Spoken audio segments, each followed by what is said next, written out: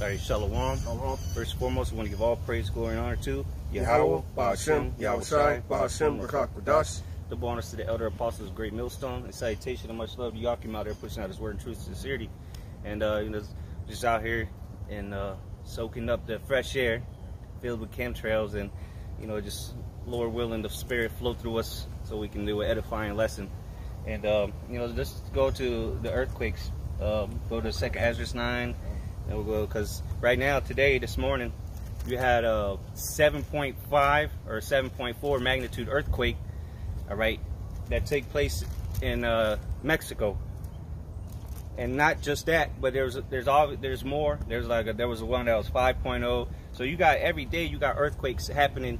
Again, they're getting stronger and stronger. All right, so just wait till these earthquakes come to America on an intense level, like they've been happening around the world. Okay, I'm talking about where it leaves the city in ruins, man. Okay, so these are some of the signs that the Lord said would be taking place before His return. Okay, this is just the build-up. Like the hype man. They like to build things up. That's his job, and that's what the Lord is doing with these prophecies. All right, the prophecies are hyping up the Lord for the Lord's return. Okay, that's right. Go ahead. This is 2nd Ezra. Let's start from the top, bro. Yeah. 2nd Ezra 9 verse 1. He answered me then and said, "Measure thou the time diligently in itself." Yeah. So what are you supposed to measure? How do you measure the times diligently? Through the prophecies, reading the prophecies. All right, understanding what's taking place right now is the signs of the time, so to say. Okay. Go ahead. It says, "And when thou seest part of the signs pass, which I have told thee before, then shalt thou understand that it is the very same time wherein the highest will begin to visit the world which He made." That's right. So the Lord has begun to visit the earth. And how is He visiting the earth? Through these plagues, all right, through these earthquakes, through all the prophecies. Okay, pestilences. This is how the Lord has begun to visit the earth. So that the Lord specifically is doing this so that His prophets are able to understand the times that we're in. Okay, because ultimately the prophecies are for us to know the times that we're in. Okay, this is the measuring stick, which is the prophecies are found in the scriptures, the Holy Bible. Go ahead. Verse 3. "Therefore, when there shall be seen earthquakes and uproars of the people." Yep, earthquakes and uproars of the people. Don't you have uproars all throughout the earth right now? You got uproars here in America, sedition, people protesting and turning violent. This is taking place all over the world. And then you got earthquakes all over the world. And you can say, well, there's always been earthquakes. Yeah, they sure as hell have been, but never on this level. Yep. Okay. And again, they're going to start to get even more powerful and more frequent. Matter of fact, you got your phone with you? Yeah, come. Google real quick. Just type in earthquake into Google. All right. And let's just see, because it should be the first thing that pops up, and it'll show you like a couple of them. Because this is what's taking place right now. All right, earthquake. All right, so let's see. Just today, you had a 7.4 in Mexico, 5.9 in some island, Rhode Island, another 5.9 in Indonesia. Okay, what is this? 5.6 in India, Iceland 6.0, and this is all within a week. Oklahoma 4.2, another one in Iceland 5.7, a 7.4 in New Zealand. Damn. All right, so this is come on, man. This ain't never happened before like that. And Esau ain't even really reporting them like this, man. You gotta go do your own research to find out what's taking place on the earth. Right now, all you hear on the news is COVID-19 this, COVID-19 that, Black Lives Matter this, Black Lives, man. Esau's a damn devil, and he's using his deception so you're not able to measure the times. All right, he gonna show you what he wants on the television, so that the average day moron, all right, don't even know what time he's living in. Because what, you ain't hearing that Esau ain't televising, all right, the prophecies of the Bible. Well, that's why the men of the Lord are out here to what? Because again, the scriptures is for the prophets. We understand what time we living in, and then we broadcast it. All right, we're the ones televising the prophecies. Okay, and that's why the Lord calls us watchmen. Okay, and prophets, because we've been told you about these things were coming, and now that they're here, we're telling you that it's happening. All right, you got something? Yeah, real quick. Matthew 13 and verse 9, it says, who hath ears to hear, let him hear. And this is coming out of that's the words of the Lord, right? That's right, brother. This is the words of the Lord, and guess what? We coming in the stead of Yahushua, okay? We're doing this. We're saying in the same message that he was sending 2,000 years ago. Go ahead. Verse 10, it says, and the disciples came and said unto him, why speakest thou unto them in parables? And he answered, verse 11, and he answered and said unto them. So again, the scriptures is the parables. That's right. From Genesis to Revelation, right. These are parables, man, because everybody can't understand them. Go ahead. That's right. It says, he answered and said unto them, because it is given unto you to know the mysteries of the kingdom of heaven. And he was talking to the disciples. So when he said it was given unto you, who was he talking to? The disciples, all right, that go on to become apostles. They were prophets, all right, just like Yahushua was a prophet. Go ahead. But to them, it is not given. That's right. So that's why they're going to be watching TV and worrying about Black Lives Matter instead of worrying about the prophecies of the Lord that the Lord said would be happening. All right. See, because instead of preparing yourself for the return of the Lord, what are most people doing? Preparing themselves from getting COVID-19, wearing masks, partaking in protests that is not going to get you anywhere. You going to say something? Yeah. Okay. You know, pretty much, and also too, to back the brother up, you know, tearing down your own city, man. You got Jake just pretty much ransacking Foot Lockers and certain places, and he's destroying his own city, man. And then now you got this whole BLM movement, and they just modified the flag, or the pride flag, man. So now they just introduced the black and the brown colors to the flag, man, which is pretty much, you know, mocking you Jakes, you know, mocking you Israelites, man. The alphabet crew. That's right. That's right, brother. All that is set up. You know, it's all sponsored by Esau, man. Right. Go ahead. Yeah, kind of. 2nd Ezra 9, verse 3 again. It says, therefore, when there shall be seen earthquakes and uproars of the people in the world. So we just showed you. That's crazy. You know, if you don't believe us, go Google it yourself, and you're gonna see. And it said it shall be seen. You seen the earthquakes. You seen the uproars of the people.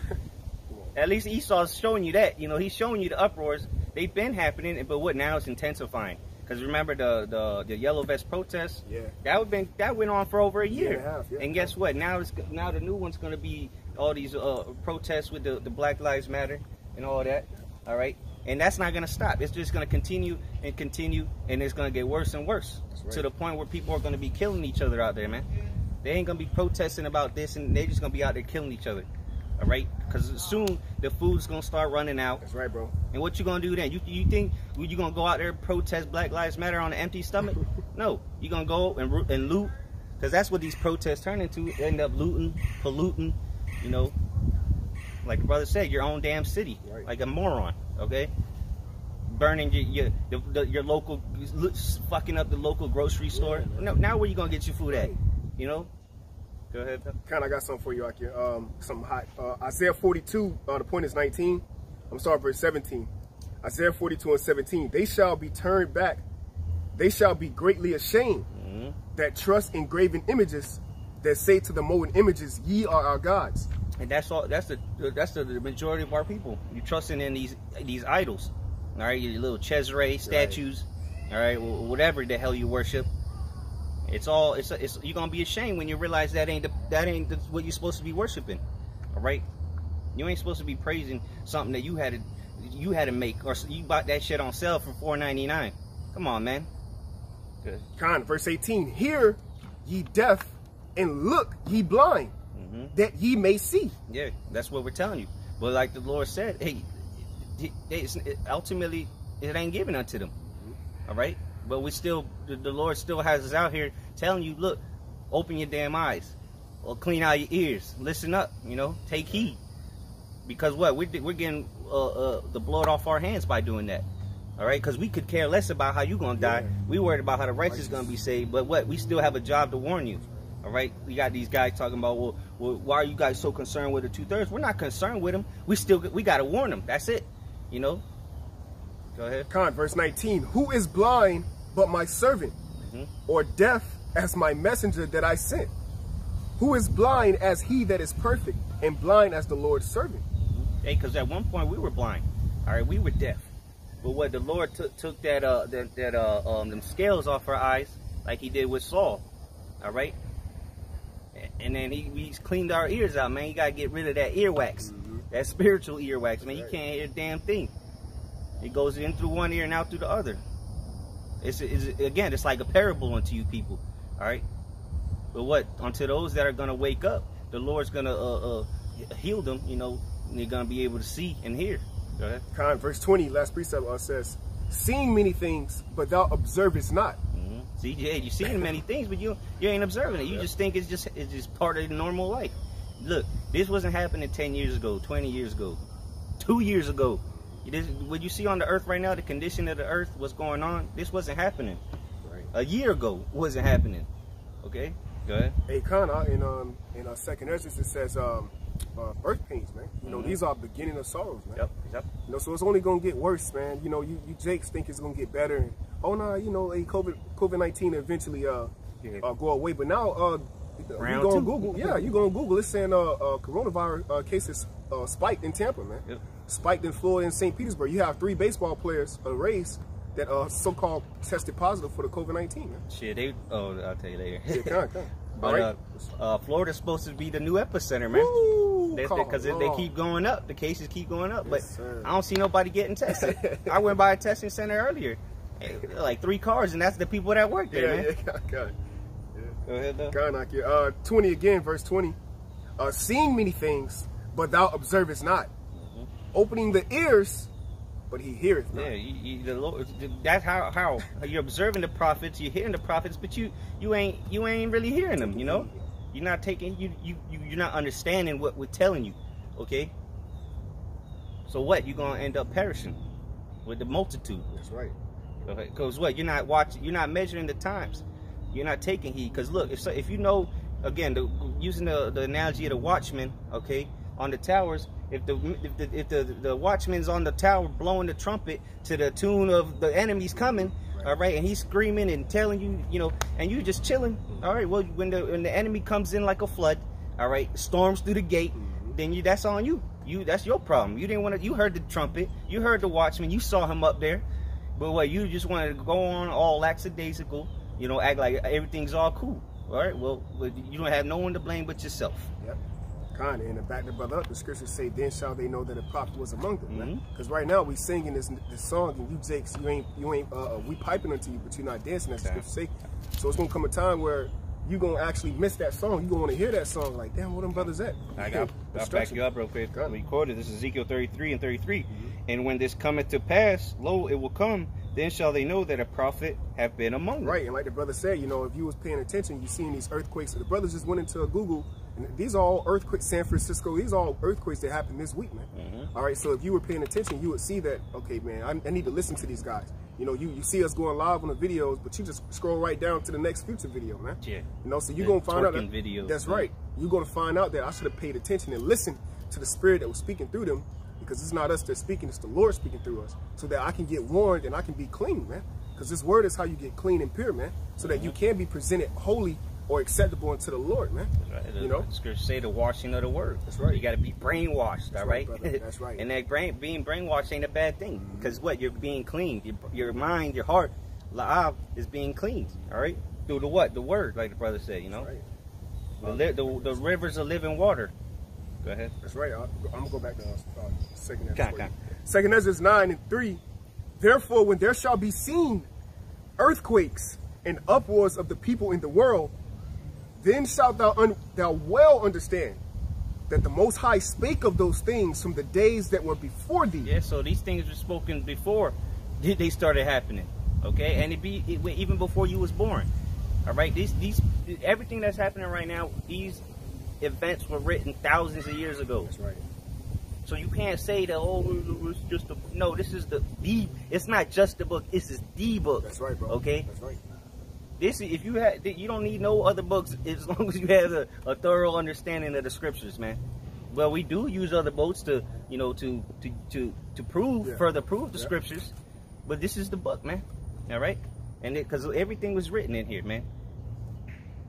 Go ahead. I got you. Isaiah 54 and I'm sorry, Isaiah 57. Yeah. So seek ye out of the book of the Lord, right? What's that? Isaiah? Oh, 34. I'm tripping. Isaiah 34 and verse 16. And it reads, seek ye out of the book of the Lord and read. Yeah, what book, man? The scriptures, man. The Holy Bible. All right, it's a collection of books that make up one book. That's right. All right, the book of life. Okay, go ahead. That's right, bro. No one of these things shall fail. Yeah, none of the prophecies are gonna fail. So if the Lord said it's gonna happen, it's gonna happen. No ifs, ands, buts about it. Okay. You can, and that's why Romans 3:3 says, so what if some did not believe? It don't matter if you don't believe that the scriptures, what the scriptures say, what the prophets are telling you. Because ultimately the prophets is telling you what the words of the Lord say. All right, what the Lord speaks through us. So if you don't believe it, it's still going to come to pass. You can stand there in the middle of the street and believe that nobody's going to hit you, but I guarantee you're going to get hit. Go ahead. God, none shall want her mate. So like the brother said, this is not the book. This is the book, man. The only book, man. Yeah, the Quran ain't the second. No, it ain't part of the scriptures, man. Khan, it says, for my mouth it hath commanded, and his spirit it hath gathered them. You know, so that's why scriptures say holy men who are moved by the Holy Spirit, man. You know, this is a gathering, these collection of books, like the brother said, to make it one book. All right, it all go hands with each other, man. You have prophets. Our forefathers were prophets in the book of Genesis, man. Our forefather Jacob prophesied, all right, what shall befall thee in the latter days, man. You see? So that was in Genesis. Then you got the book of the prophets. Then you have the apostles in the New Testament, all right, that pretty much spoke about the prophet, because there's no new prophecies. Yeah. So they pretty much reiterated, all right, what was said, man. Like 2 Peter, for example, the 3rd chapter says what? Seeing these things shall be dissolved. Well, he's talking about thermonuclear missiles, man. The same thing Isaiah spoke about, man. This one shall be with fire, fuel of fire, you see? So it all correlates with itself, man. And that's the Spirit of the Lord pretty much gathering his men through the Spirit, all right, to pretty much write down these prophecies so that you, Jakes, can get it, man. But Jake don't want to get it, man. Jake too worried about twerking videos, okay, and where he going to come up on the next scheme, man. How get rich scheme, man. Yeah. You know? Where's the next protest going to be at? Yeah, pulling everything out of his 401k before pretty much shit go down the drain. Instead of, Jake see the prophecies, but instead of him saying, I need to get right, Jake like, damn, I need to get all this money out my account. I need to live my life. Yeah. We're all going to die sometime. Okay, well, shit. If that's your opinion, and you're entitled to it. All right, so whatever you got, and we close out. All right, kind of, yeah, kind of. 2 Ezra 9:4. Then shalt thou well understand that the Most High spake of those things from the beginning that were before thee, even from the beginning. For like as all that is made in the world hath a beginning and an end, and the end is manifest. That's right, man. So this world, all right. Matter of fact, go to Matthew 24 real quick, because this world's coming to an end, and this is what the disciples were asking the Lord, when's going to be the end of the world? I think it's like verse 6 or something. Got you, brother. Because look, this world is coming to an end. We ain't saying it's going to explode, or, you know, it ain't going to just disappear. No, this rulership, this world, this current society, the mentality, all of this is coming to an end. All right, and this is what the disciples were looking for and hastening for. And guess what? They're back today. All right, the men of the Lord are back today, and now we get to see the end of this thing. All right, go ahead. I'm gonna go to 3, then 6 for you. Matthew 3:24, verse 3. Yeah, that's what it was. That's what I was on. Yeah. That's it. I got you, bro. St. Matthew 24, verse 3. And as he sat upon the Mount of Olives, the disciples came unto him privately, saying, tell us, when shall these things be? And what shall be the sign of thy coming in the end of the world? There you go, the end of the world. So the disciples, the apostles, they were asking the Lord, when's the end of the world? When's the end of the world? What's going to be the signs? So what y'all talking about in these churches? Those disciples weren't asking, is hooting and hollering and singing and clapping their hands and, you know, passing around cornbread and pork loins. You know, they were asking the Lord about the end of the world. That's what you should be talking about, all right? Because now the signs are happening that the Lord goes on and tells them about, all right? God, verse 6, and jump down to verse 6. And ye shall hear of wars and rumors of wars, seeing that ye be not troubled, for all these things must come to pass. Yeah, all these things must come to pass. Go ahead. But the end is not yet. Yeah, so the end is not yet. But what? These things been happening. So we were already in the transition. The beginning of sorrows have already begun. We are not waiting for the sorrows to begin. They've already begun. Okay? Go ahead. Verse 7. And for nation shall rise against nation, and kingdom against kingdom. And that's what you see happening right now. Go ahead. And there shall be famines. And that's going to continue to intensify. Yep. and pestilences, diseases, and earthquakes. And earthquakes. There we go again with the earthquakes, man. So the Lord specifically talked about earthquakes, man. All right, that's a huge sign. Yeah. Go ahead. In diverse places. In diverse places. So that's why we went through that list: Mexico, Indonesia, India, America. All right. So the signs of the times are at hand. All right. The signs of the end of the world, like the disciples asked about, are happening right now. So what is about to happen? The Lord is about to return and restore the kingdom unto Israel. All right. So with that, we want to give all praises, glory, and honor to Yahweh, Ba'ashem, Yahushai, Ba'ashem, Rakak Kodash. Double honors to the elder apostles, great millstone, and salutations and much love to you, Akim, out there. Shalom.